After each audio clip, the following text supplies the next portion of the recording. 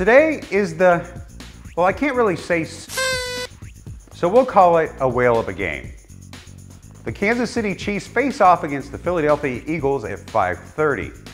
That got me thinking, when was the last time the Cowboys or the Houston Texans or Oilers won the?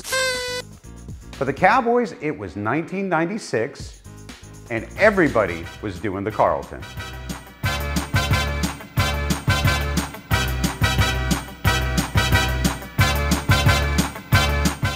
On that day, the Dallas Cowboys beat the Steelers 27-17.